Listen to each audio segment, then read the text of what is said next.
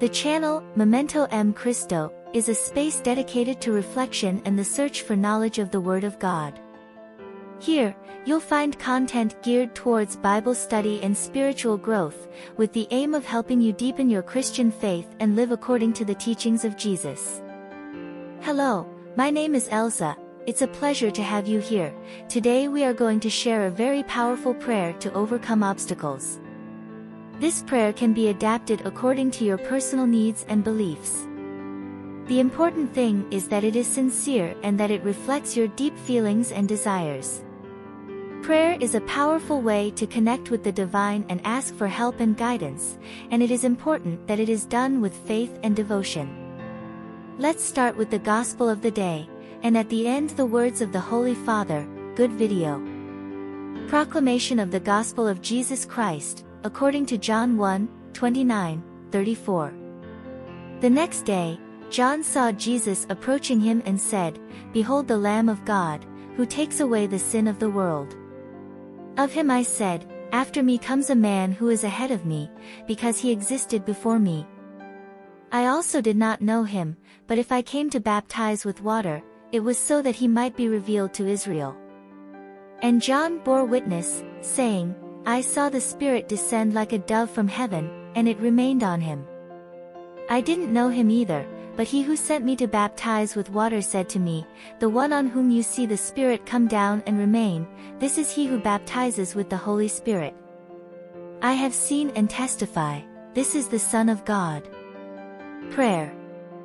Divine help to overcome obstacles. Almighty God, I feel trapped in my life. I implore your grace and your love, and ask that you guide and enlighten me on the path of freedom. I trust in your wisdom and your infinite goodness, and I ask that you remove all obstacles that are hindering my progress and my well-being. I believe that with your help I can overcome any difficulty and achieve all my goals. Help me to have faith, courage and determination, so that I can face every challenge with confidence and hope. In your name I will pray every day. Amen. Make your order now with a lot of faith. Pray 3 Our Father, 3 Hail Mary, 3 Glory to the Father. Word of the Holy Father. Jesus appears on the bank of the river, in the midst of the people, of sinners, like all of us. It is his first public act, the first thing he does when he leaves the house of Nazareth, aged 30, he goes down to Judea, goes to the Jordan and lets himself be baptized by John. It is not an anecdote.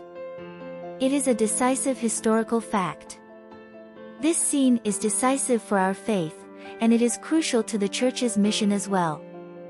The Church, in every age, is called to do what John the Baptist did, to point Jesus to the people saying, "Behold the Lamb of God, who takes away the sin of the world." He is the only Savior. He is the Lord, humble, in the midst of sinners, but it is He, not another, powerful, who comes, it is He. I hope this channel can be a place of inspiration and guidance for your life, and that it can help you find peace, love and meaning in your walk with Christ. Whether you are new to the Christian faith or have been a follower for some time, hope you will find something here that will be helpful and edifying to you.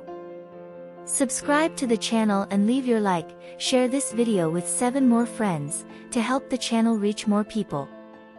Thanks.